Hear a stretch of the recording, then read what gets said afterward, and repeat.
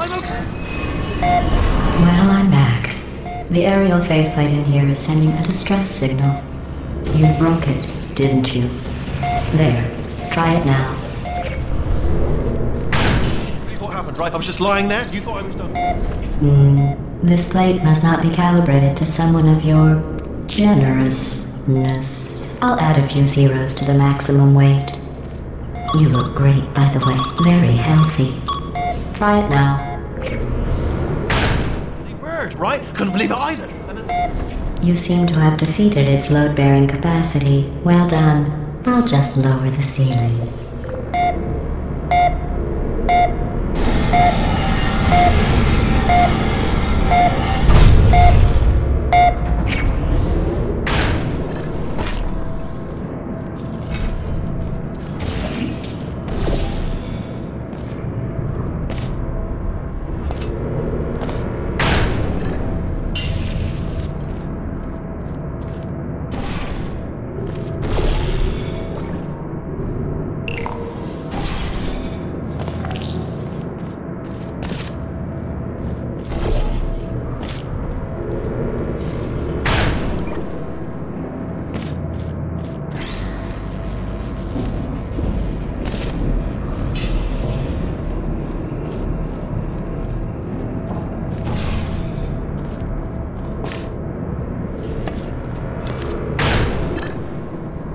Look at you, sailing through the air majestically, like an eagle, piloting a blimp.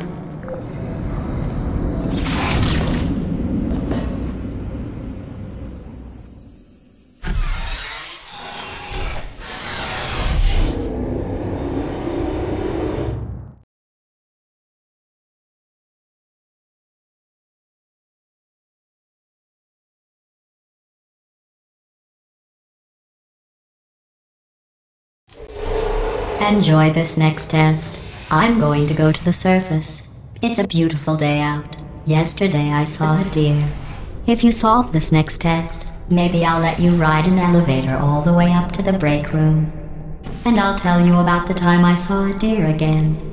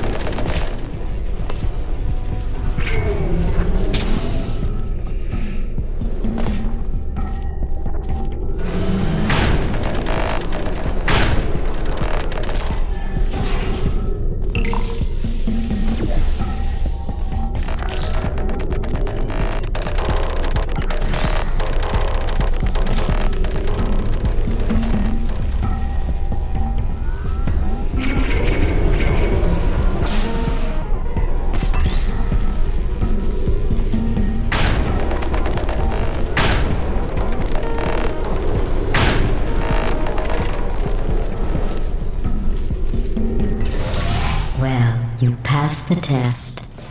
I didn't see the deer today.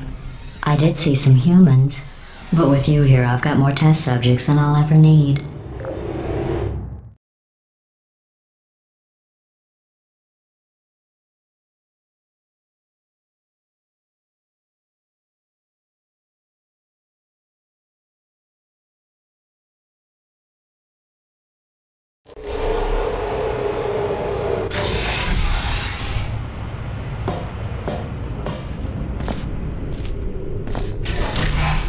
These bridges are made from natural light that I pump in from the surface.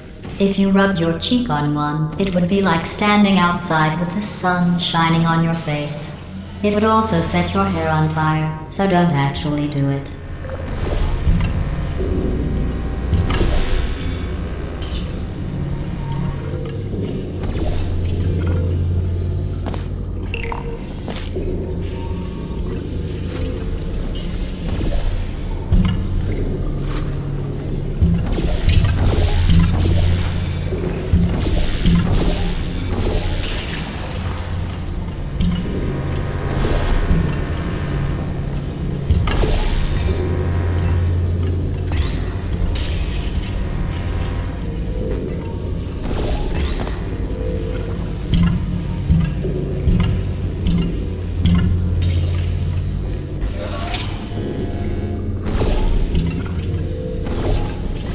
Excellent.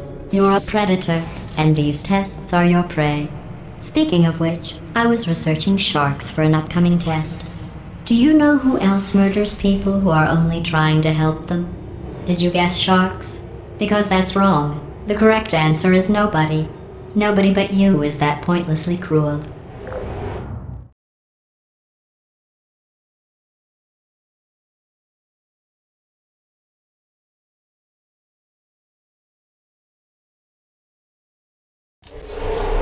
Good news. I figured out what to do with all the money I save recycling your one room full of air. When you die, I'm going to laminate your skeleton and pose you in the lobby. That way future generations can learn from you how not to have your unfortunate bone structure. Perfect. The door's malfunctioning. I guess somebody's going to have to repair that too. No, don't get up. I'll be right back. Don't touch anything. Hey, up here. I found some bird eggs up here. Just dropped them into the door mechanism. Shut it right down. Bird!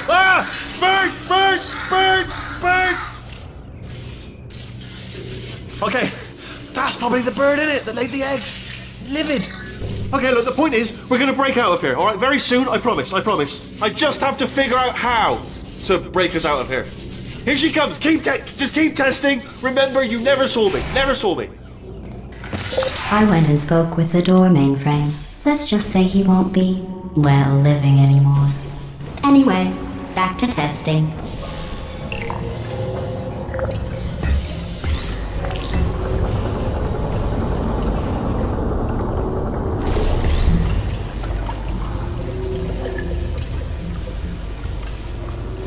Well done. In fact, you did so well, I'm going to note this on your file, in the commendation section. Oh, there's lots of room here. Did well. Enough.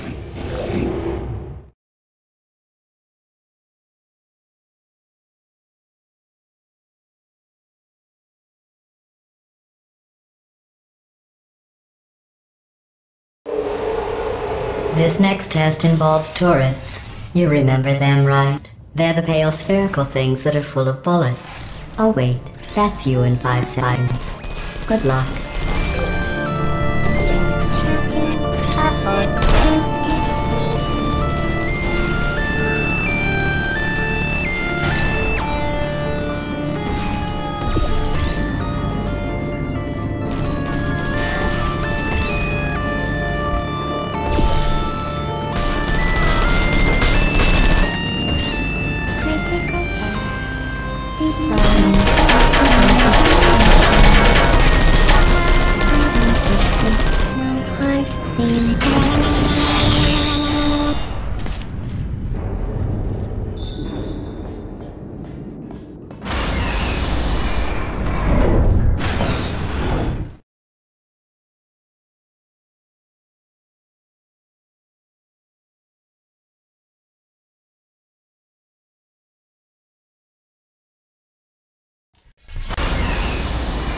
To maintain a constant testing cycle, I simulate daylight at all hours and add adrenal vapor to your oxygen supply. So you may be confused about the passage of time. The point is, yesterday was your birthday. I thought you'd want to know.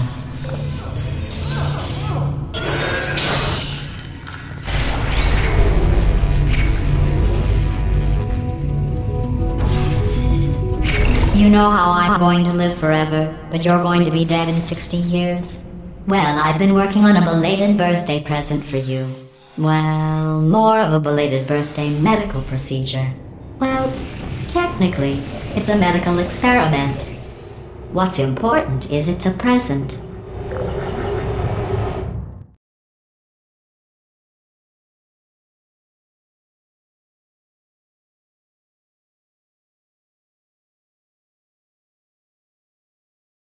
That jumpsuit you're wearing looks stupid. That's not me talking. It's right here in your file. On other people it looks fine.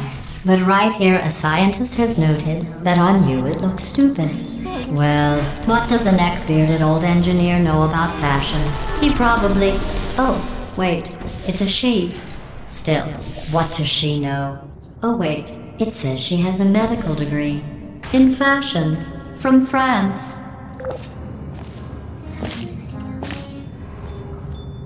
Searching. Are you still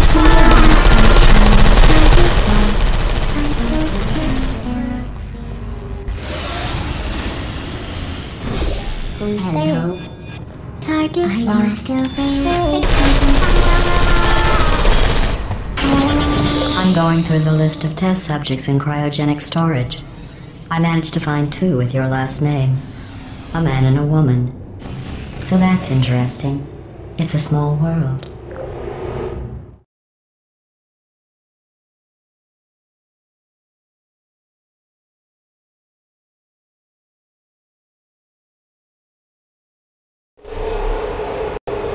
I have a surprise waiting for you after this next test. Telling you would spoil the surprise. So I'll just give you a hint. It involves meeting 2 people you haven't seen in a long time.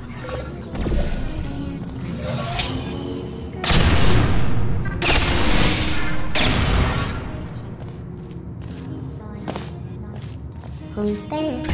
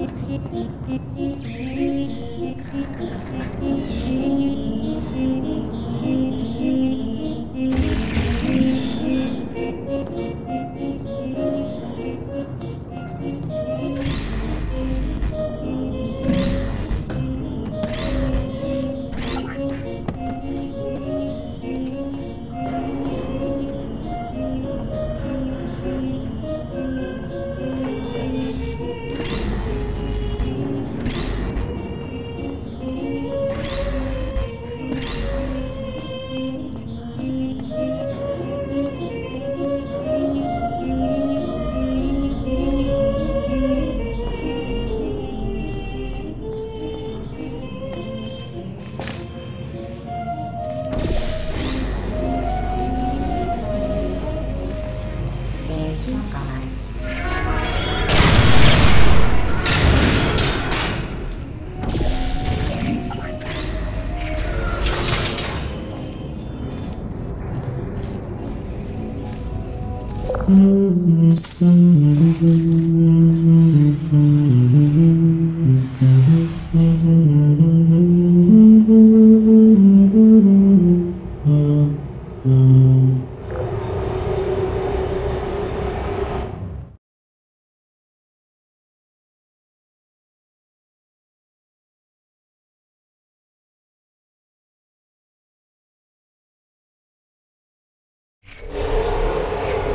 It says this next test was designed by one of Aperture's Nobel Prize winners. It doesn't say what the prize was for. Well, I know it wasn't for being immune to neurotoxin.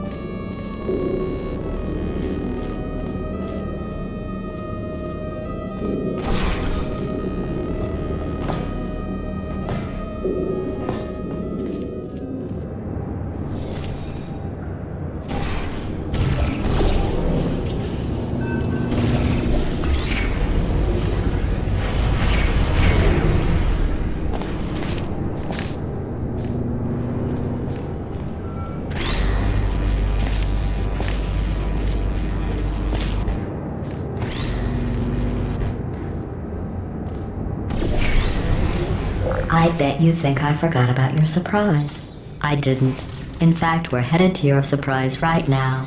After all these years, I'm getting choked up just thinking about it.